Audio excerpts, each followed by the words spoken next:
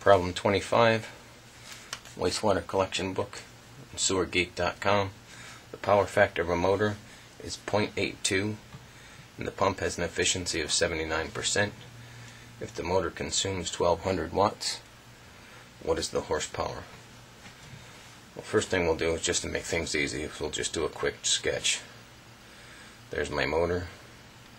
It doesn't have to be pretty. There's my pump. We'll even throw an output on it just for fun. The shaft is here. So I've got wire horsepower, or input horsepower,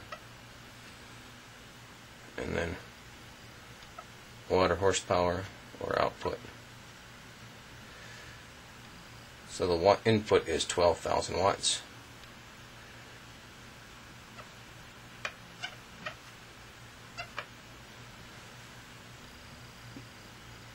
The motor has a power factor of 0.82, which basically means for every watt, horsepower, unit of power you put in, you get 82% out.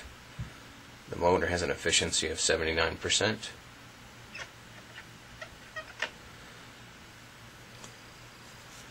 So you'll basically lose 21% of whatever you put into the motor. So I've got 12,000 watts going in. We'll convert it to horsepower because that's our units. So 12,000 watts divided by 746 kilowatt per horsepower.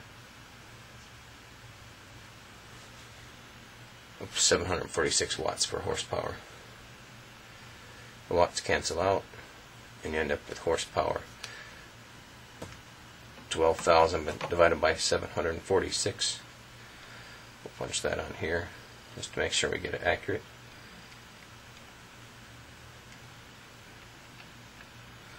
That's going to give me 16.08 horsepower going in.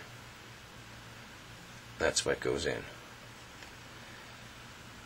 Then I'm going to lose 0.82 or 82%. So I'm going to go times 0.82, and that's going to give me 13.19 horsepower. That's what's going to come out of the shaft. After I lose 0.82 or 82%, I'm going to have 13.19 left over. That's brake horsepower or shaft horsepower. Then I'm going to lose some more going into the pump. So the efficiency is 79%, so I'm going to go times 0.79 for 79%. And that means I'm going to have 10.42 horsepower coming out.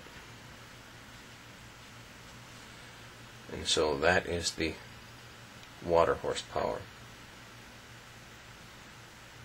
And I wrote the question wrong. What is the water horsepower?